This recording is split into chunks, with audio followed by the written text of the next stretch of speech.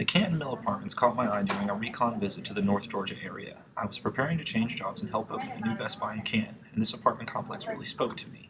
A textile factory initially, the lofts were converted over into fixed-income housing that created a very particular atmosphere.